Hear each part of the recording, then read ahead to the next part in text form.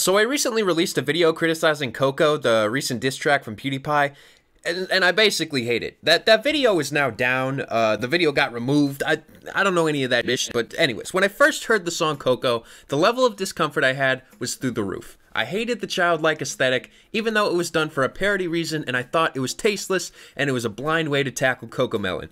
I was pretty much criticized to the ground for that video, and I think it's because everyone thinks that song is not supposed to be criticized, and I shouldn't have been taking it as seriously as I was. Looking back, yeah, I didn't like the song, but I hated it for reasons that I think I didn't explain nearly as well as I should have. I was bored by this song immediately, the Coco song. I thought that making a child-sounding rap song is a sin, parody or not, and the execution was awful. The rhymes weren't that funny, and it was predictable and LOL random, and some of the hardcore truth bombs, like, literally made just no sense. Like these lines about 6ix9ine and PewDiePie pretending to be a bad influence.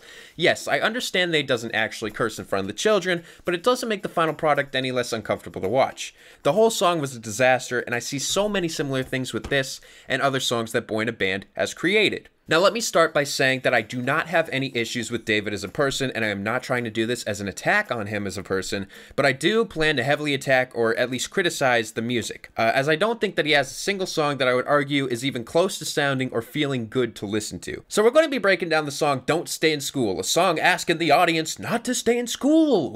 Ooh.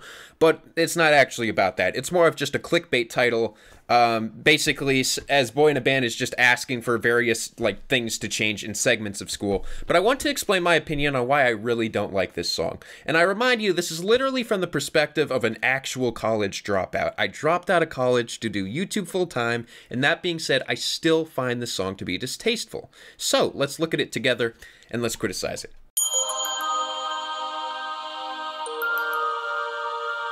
Okay, so imagine this. I am a new listener who is a big fan of music. Music is my entire life, and I've just been greeted to this song. And the first thing that I'm introduced to is this beat. And this beat immediately reminds me of an Owl City, like, shitty 2008 leftover. The tone is already confusing within the first few seconds, as a song that is titled Don't Stay in School with a beat like this honestly is insulting. It's insulting. It feels like a beat choice that should have been left in the drawing board. It should have been a more serious tone setter, like something that isn't this chimey ringtone sounding bullshit. But again, BoyInABand often uses very trendy sounds in his music, and I think that they work against him, and I'm going to get more into that as it goes on.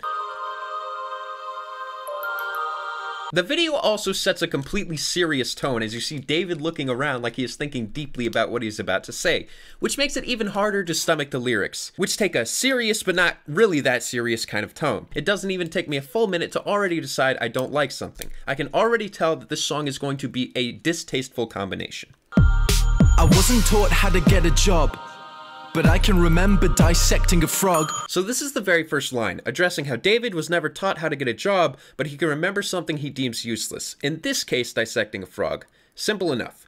But why pick on something that actually sounds like an interesting experience? Now, again, this is just my opinion, but David says that he remembers dissecting a frog, and I'm immediately supposed to assume that this is a bad thing. If this song is really trying to have a serious message, it really should have picked examples that sound actually useless. Yes, finding a job is an important thing to know, but also in the age of the internet, there are so many job-finding tools, and it makes this song feel like he's just complaining about having to find a job rather than him putting in the work to actually find one. But according to this song, it's all the school's fault that David does not know this stuff, when in reality, even though he has a good point, he simply chose a horrible example that doesn't land any point. The next line, though, is an even worse offender. I wasn't taught how to pay tax, but I know loads about Shakespeare's classics. So in school, I learned how to do taxes, basic taxes, I learned about the forms, I learned how to write checks, and I even learned how to eat the right way. But I learned all of this from a special program that you had to qualify for. The only people who had access to this incredible program were those with crippling disabilities. I qualified because of my awful ADHD. School was just an awful experience for me. And believe it or not, as an adult, I would love to be able to remember something exciting from school. But I don't. I remember very little positive stuff from school because I had an awful time in it. But again, remember that this song is called Don't Stay in School, which up to this point has been defined as the only solution. I am led to assume that because BoyInABand knows about Shakespeare and frogs, but not about jobs or taxes, that school is not teaching us enough useful stuff for it to be worth it to go. This is not a strong argument in the slightest. Let me address the second problem up to this point, which is the flow and the voice. I wasn't taught how to pay tax, but I know loads about Shakespeare's classics. The tone of his voice is so up and down, it actually feels like he is struggling to set any sort of tone for this song still. It feels like he is actually struggling to sound serious. I was never taught how to vote. They devoted that time to defining isotopes. The facial expressions that David has throughout this video really tell it all. It looks like he is making snarky faces constantly. And I honestly assume that this is just him trying to put his heart into these lyrics, but it is distracting, and it is constantly putting this negative emphasis on things like isotopes. You could be upset with school. You could be upset that schools did not teach you how to vote, but is it a science teacher's job to do that? Maybe not. These two things are really only here to rhyme the last few lines, but it doesn't even rhyme in the song. It sounds like a forced rhyme that doesn't even rhyme. His delivery of the word isotopes is also so jagged, and it feels forced. So I wasn't taught how to look after my health, but mitochondria is the powerhouse of the cell. Now, if you're like me, you hear this line and you cringe very hard, but that's, you know, that's just an aside. Notice how this is the only time that David has actually sounded very serious in these last two lines. Powerhouse of the cell! Despite the entire first 4 bars being almost identical, dedicated to the exact same thing said in 4 different times. And the important info that we're supposed to gather here is that David is 1, uneducated and finding a job, paying tax for a job that of course doesn't exist, voting and looking after his health. These are really good points that were completely cheapened with awful forced memes, forced rhymes, and a horrible flow that sounds like an anxious kid trying to ask permission to use the bathroom. Never spent a lesson on current events. Instead, I studied the old American West. The news exists. It has existed for a very long time. Maybe if you looked at the news instead of goofing off, you would have known what was actually happening in the world. It's not that hard to find out about current events. This is actually just a very petty line. I mean, even in my school, which, by the way, was a complete shithole, where that had no money whatsoever, I basically had the worst school experience possible, and I still think he is sounding like he's mindlessly complaining. I was never taught what laws there are. I was never taught what laws there are. Let me repeat, I was not taught what laws. I was not taught the laws for the country I live in. I like this part of the song, as since he has clearly established that the song has no flow or rhyme structure, there's not much issue with just throwing all creativity out of the window to just establish and hone in on a point. But I know how Henry VIII killed his women. Divorced, beheaded, died. Divorced, beheaded, survived. Glad that's in my head instead of financial advice. This is by far my least favorite part of this entire song. Lines like this, one just feels so incredibly bitchy and privileged. It actually hurts me physically. No one should have this attitude if they're trying to convince anyone of anything. Like, my eyes roll so far back in my head, I just want to give this line an L and move on.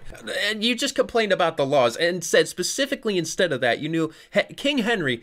Oh, God, okay. It's like, what blows my mind about this is that he assumes that because he thinks of King Henry instead of financial advice, that it's the school's fault, when clearly he is aware that this is something he needs to know. So why doesn't he actually just go out and look for this information? He is a capable adult. There's like, it actually blows my mind that he is so well at tracking these certain things he needs to know, and yet he is blaming the schools instead of actually just going out and searching for these things. That is a problem. I know igneous, metamorphic, and sedimentary rocks, yet I don't know squat about trading stocks. Okay, it is not the school's job to tell you how to invest your money into stocks. This is just so fucking stupid. Does no one hear this and question this at all? This is a song about school being useless, and half the bars are just complaining about things that schools should just not have to do. So how money works at all? Where does it come from? How does the thing that motivates the world function? If this is true, then blame your own individual school for being trash. Even my school, which was shithole elementary, living hell middle school, and nothing ever happens high school, I learned all the basic stuff of the world. Literally, there is an infinite amount of knowledge out there, just a click away. But this song banks that it will mention one of these things to you, and you will relate to one of them and say, oh yeah, school is pointless. But this just comes off as short-sighted.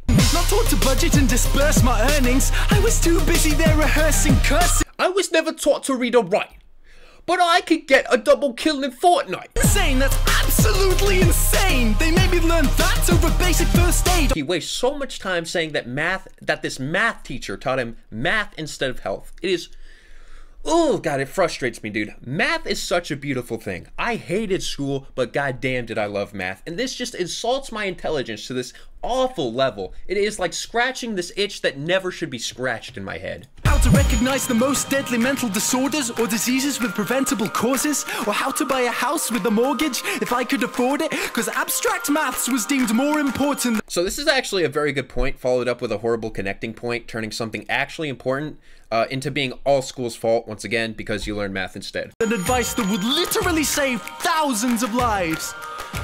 But it's cool, because now I could tell you if the number of unnecessary deaths caused by that choice was prime. This line, it's cute in a vacuum. Cute, you know, it's the edgiest line in the whole Edgefest song, right? Knowing that a huge number is prime, though, is actually not as easy as it sounds. It's kind of impressive that he can do that. But also, if your only concern from a death toll is that it's a prime number, then I'm pretty sure it's not the school's problem. This line just sounds like one of many that was written in 5 seconds without any actual consideration of what is being said. Never taught present-day practical medicines, but I was told what the ancient Hippocratic method is. I've got a headache, the pain is ceaseless, what should I take? Maybe try some leeches? This is actually a great set of bars, and it's worth mentioning through all the criticism that if the point of the song is that dire situations where David needs to know medical information, he is and he's frustrated that he only knows historical methods, then this is actually a really cool point with a possible solution. I also don't think that the rhyme is forced and it's not distracting enough to be a problem.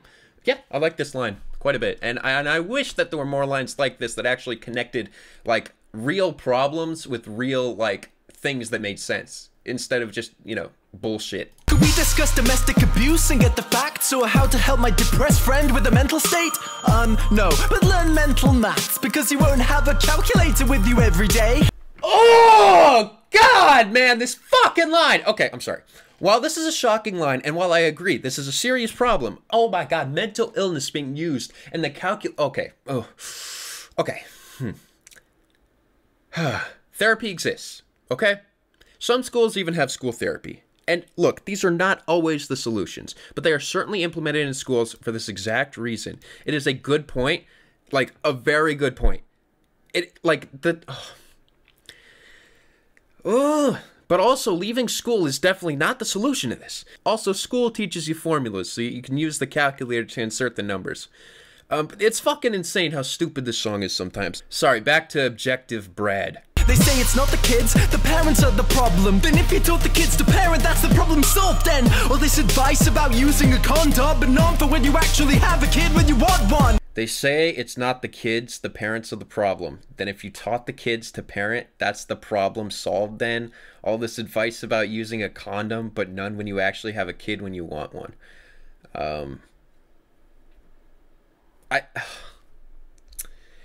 This line is such a mess. I don't even understand what the point is here. Like, it's a joke solution, but then a serious solution. This line actually says nothing, and I've read it over like four or five times, and I still think that it's like so poorly organized. I think what he's trying to say is that teachers say that it's, you know, the parents are the problem, so why don't the teachers teach the new generation how to be better parents? But that doesn't actually solve the problem of the kids struggling in school. You could tell them how to be a better parent, but it doesn't mean it's going to fix their school experience. Yeah, like, these are just actual dog shit solutions. Like, I'm sorry. Anyways. I'm only fluent in this language. For serious, the rest of the world speaks too. Do you think I'm an idiot? The whole world does not speak two languages, but again, I see, this is, in hindsight, you know what? So many language learning tools exist, and most schools actually have languages that you have to take to get credits. Again, literally bitching about something you actually go to school to learn. Yeah. But this translate to, but yes, I do speak a little French, which of course makes absolutely no sense in this song. Also completely contradicting what he said before about not learning languages in school. Like, not even kidding, this is just so sad. This is not 46 million view worthy content. This is writing so shit it hurts my hippocampus. But I won't take it. I'll tell everyone my childhood was wasted. Maybe, just maybe, it was the friends we made along the way. I'll share it everywhere how I was educated, and insist these pointless things don't stay in school. Now, I think that the fact that he says these pointless things don't stay in school is just a bullshit way to blanket over the fact that he's not telling people to not stay in school, because the entire song, really, it is putting in this perspective that school is not actually teaching you useful information. So I'm not actually going to accept this whole, you know, these things don't stay in school thing, because the whole song is clickbait. It's literally hashtag don't stay in school above it. Like, if I look at this title, like, it just says don't stay in school. Like, it doesn't, it's actual fucking clickbait. Like, actual clickbait. Anyways, yeah, so that's Don't Stay in School. Now, again, I think this song has an incredible message, and that is what hurts me the most, is the fact that the song is blanketed and protected by the fact that it has a good message, because it's a horrible song. It is absolutely abysmal. But the things that he says, like, actually have some merit. Yeah, these are important things that would be helpful if they were taught in school, but the way that he addresses them just feels like a complete joke, and it makes it so the song is like, I can't really take it that seriously. Anyways, that is going to be it. Thank you guys for watching. Peace out. See you.